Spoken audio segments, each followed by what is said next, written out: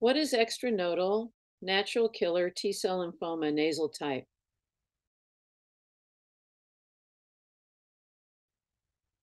Well, let's go through some of the words. Extranodal means it's something that doesn't involve lymph nodes, like skin as an example. And nasal means nose. So this is a lymphoma that has markers of natural killer cells and sometimes T cells that can often be found in people's noses. I know that sounds strange. And in other places that aren't lymph nodes, like skin. So sometimes a patient might find out that they have this, not by complaining to an ear, nose, and throat doctor, but by going to a dermatologist because they have unusual skin lesions.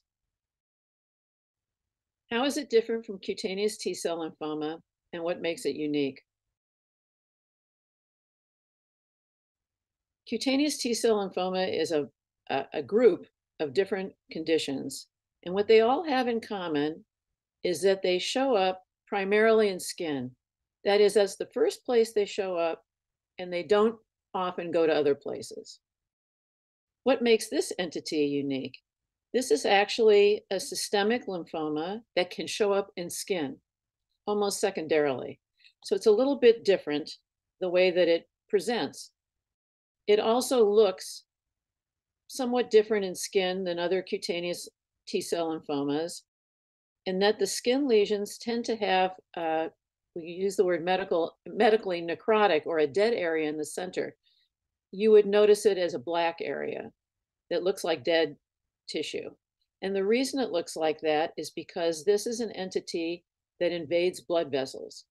So when it invades the blood vessels, it stops the blood flow to the area and the tissue dies. So the way it looks is very, very different. And the way it acts is different, being in the nose and in the skin. And under a microscope, it looks very different because it has certain markers. So one marker that it has is called CD56. That is a natural killer marker. And that's very unique, really, to this entity. As well, it has markers that are cytotoxic markers. They have names: perforin, TIA1, granzyme B, and those are also somewhat unique to this disorder. And probably the most unique thing is that this disorder is almost always associated with Epstein-Barr virus. That is, you can see Epstein-Barr virus within the tumor, and we actually follow the progress of the lymphoma, whether it's there or whether it's getting better, by blood levels of Epstein-Barr viral loads. So in so many ways, this is a very different kind of lymphoma, though sometimes people find out about it because of a skin lesion. What does it look like?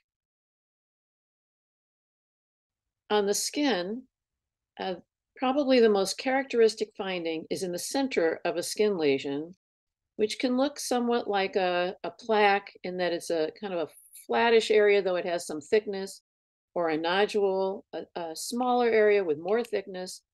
In the center, it usually has a dead area. That is, it looks like it's black.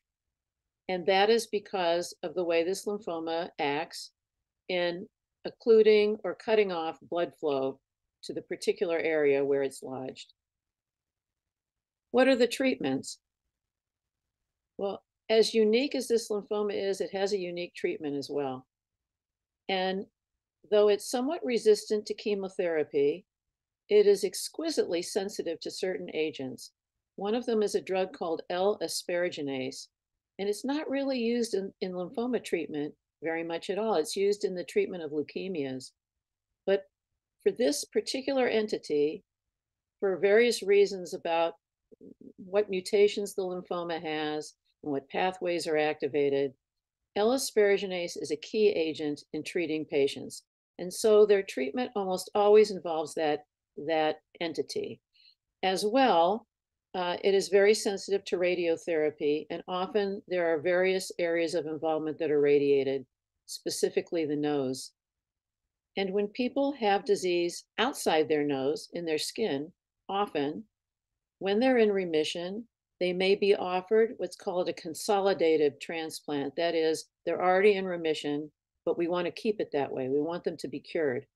So they're offered a stem cell procedure at some centers using stem cells from the patient, and at some centers may be offering stem cells from another donor.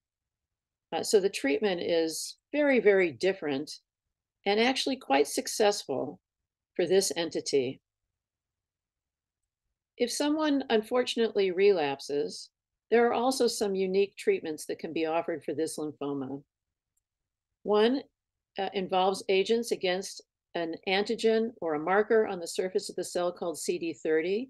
We have a drug called brentuximab vedotin, which is a drug that targets this antigen. And another is a group of drugs called PD-1 inhibitors, which act to rev up the immune system so that it's more effective at killing off lymphomas.